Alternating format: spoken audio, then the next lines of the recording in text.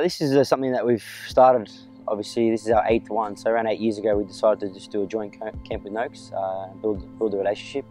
Initially, it was to obviously we were very similar with what we did. Our beliefs were very similar, so just to get together and offer something different. And then it came along, obviously, with the cultural exchange and the experience where the players come here and live with Australian families for a little bit. Having a Japanese player from part of this camp, it's like to me having a brother. It's fun. We're always playing competitions in the backyard. It's a good experience for him. It's fun taking him to like different places around Sydney. We're huge on the people that we have here. I mean, you can see by what we've managed to bring down. Even this week, you've got Joseph Skoko travelling from Victoria for like the 5th or 6th time. Every year we bring a group of 6 to 8 kids maybe that we handpick down from Melbourne, Geelong. I mostly take kids that I sort of know and are at the quality, and then they love it. Like most of the kids that come, they keep on coming back. Every year we try to get 1 or 2 new kids to give kids that are performing well down there a different experience, and it's a different world, different intensity, different way of working. It's not a club setup here. It's a proper academy type setup where Glenn and Jason and the coaches run it the way they want. And there's no mucking around, proper intense work and really good quality. So it's a real eye-opener for some of the guys who haven't been exposed to this sort of thing before. A couple of years ago, I met Glenn when I was playing with him at Sydney United, and just became fascinated, obviously, with what he was doing with the young kids. And he said that he was getting some keepers coming down.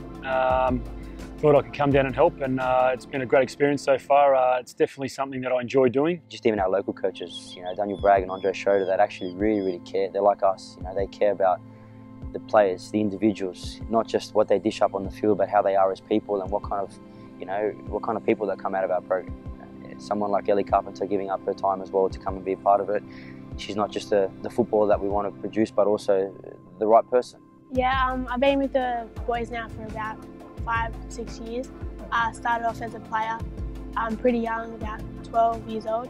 Always came to camps and did individual sessions with Jason and Glenn. And took on a coaching role here now.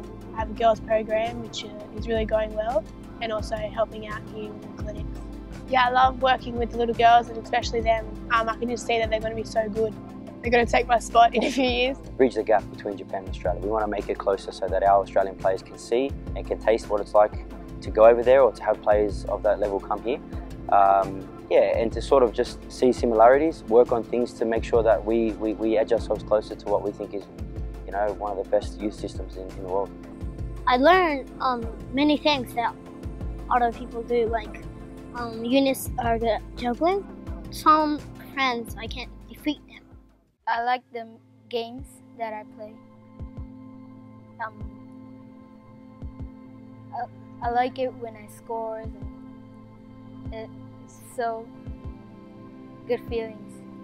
To try to sum up, the experience behind how they run things here, I think you just take a look at them running a session. They get involved. They want to make sure everything's perfect. The intensity is right. If it's not right, they won't let it go. They won't let it slide. They'll get stuck into the kids and say, that's not good enough. And I think they're trying to bring a bit of realism to the world of football where it's becoming a little bit fake, not everyone's good enough. Things you learn in football, the way you make friendships, the way you communicate, the way you work as a team, these are all life skills. These are all things that you can use in the workplace. Arriving on time is something that every boss and every job want to see. So it's not essentially just about building a footballer, it's building a human being. And that's why I think football for us is the greatest game, because there's so much that you can get out of it. Arigato.